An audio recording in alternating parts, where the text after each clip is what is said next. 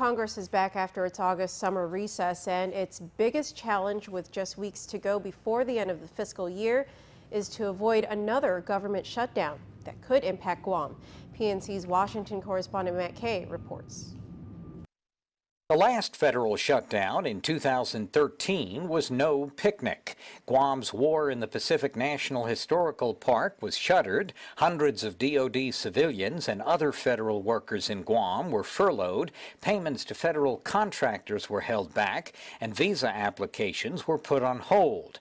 Congressional offices were forced to send home non-essential staff, while members of Congress and the President kept working to try to resolve their political differences over funding Obamacare. That was 3 years ago. Today, lawmakers face a toxic pre-election landscape with just 4 weeks to hammer out a stopgap spending deal for lack of final action on individual agency funding bills, including for the islands.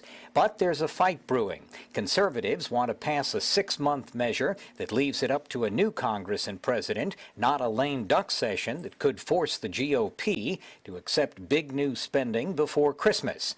Democrats and some moderate Republicans want to wrap up FY17 spending this year after the election.